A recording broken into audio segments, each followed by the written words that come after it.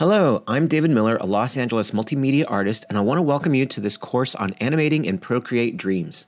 It's a standalone app from the makers of Procreate, Tasmanian company Savage Interactive Play. And unlike most creative tech apps on the market, it's available for a one-time payment of $20 versus all the unending subscriptions from other companies.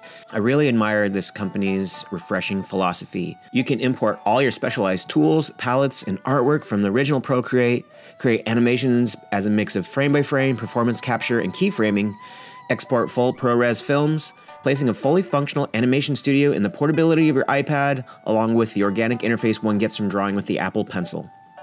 I personally fell in love with Procreate Dreams at first sight, and have had a blast creating far more naturalistic-looking animations while on location, near the ocean where I live, in cafes, anywhere I find myself. There's a slight learning curve, of course, as the program itself is noticeably absent of menus and obvious controls, but that's what this course is all about.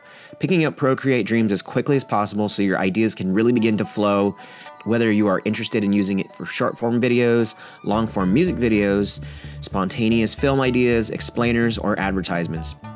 I'll do a sample project, then we'll break down some larger projects, and I'll showcase all the three forms of animation, as well as provide rationale for why we might make use of certain features. I have so much fun using this program. I hope my enthusiasm rubs off on you, so let's dive right in.